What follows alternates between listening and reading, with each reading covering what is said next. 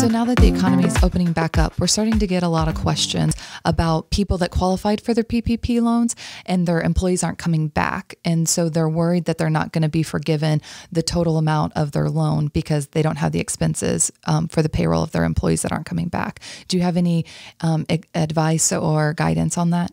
Well, actually, the SBA frequently asks questions, and one of their more recent questions they've posted answers that. And that is, if you have a PPP loan and you're opening back up and you offer that laid off employee employment again, will that reduce your PPP forgiveness? The answer is no, but it's got a hook with it. The answer is no, as long as the employer in good faith, which means in writing, offers to rehire.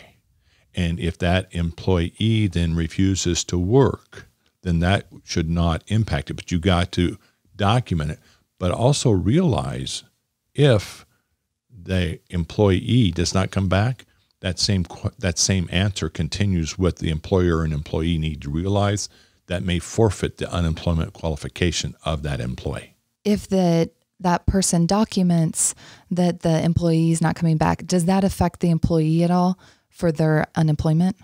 Yeah, it's if they refuse to, if the employer, under the PPP rules, if the employer offers in writing to rehire and that employee refuses, then at that point in time, then that could jeopardize their unemployment. For example, yesterday, I actually had a client call saying, if I don't do this, will it reduce my debt forgiveness? And the answer is, I think it will, because if you've reduced your number of employees and you haven't in good faith, which means in writing, go to the rehire, then it's probably going to reduce your debt forgiveness. So this is a double-edged sword between the employer and an employee. Mm-hmm.